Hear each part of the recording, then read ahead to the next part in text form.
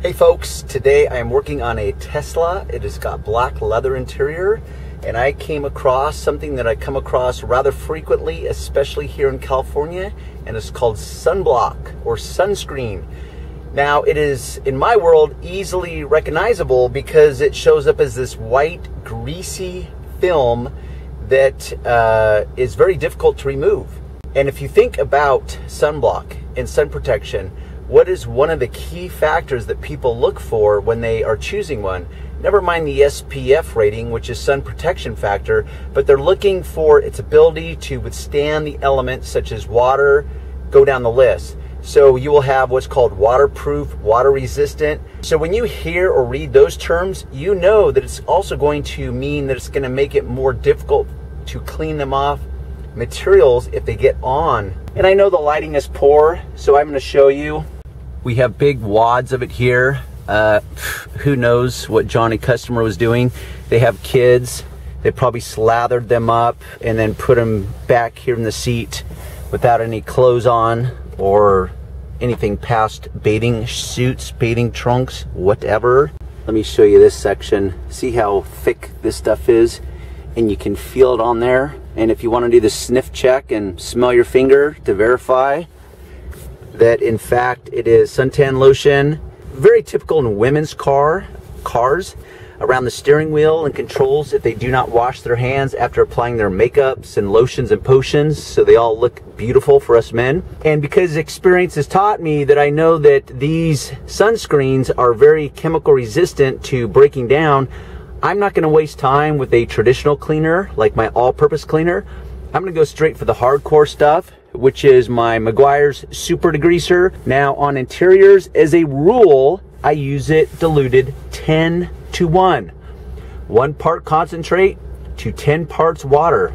And as I say, you always test in an area that cannot be seen. It's called an inconspicuous area. So I will take my non-abrasive scrub pad. And remember, also one of the rules, if you have followed along with my channel for any length of time, that when it comes to leather, people love to think about leather as this natural material, which it is. It's grown on animals. And so they automatically relate it to your skin. The problem is today's leather in modern day cars, it's like having a clear latex glove on your hand. Although it's not actually latex, it's a clear form of plastic. So you're not dealing with a true natural material. You're dealing with a coating. It's kind of like your paint. You're not dealing with the actual color coat of your paint. You're dealing with a clear coat on top of the paint, which, and again, is another form of plastic. So test, check results, either change direction or continue to move forward. Now I've seen some sunscreen that is so resistant to water and chemicals and breaking down that you really have to do repeat applications 3, 4, sometimes 5 times in order to really fully remove it. Now because this is black leather, that makes it that much more difficult because it shows very easily on black because it's a white product. And so black is going to be more difficult versus a lighter color upholstery leather.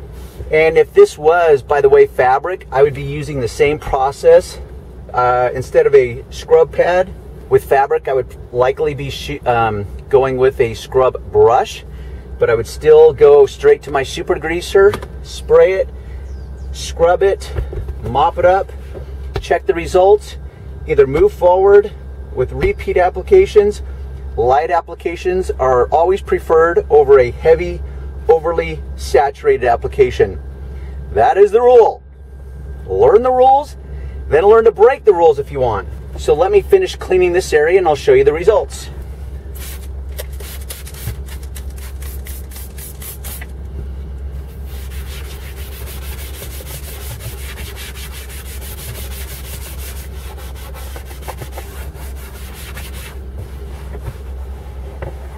Now whenever you are spraying liquids onto a non-porous material like leather or vinyl or what have you, you have to be very aware that that liquid will settle down into the seams.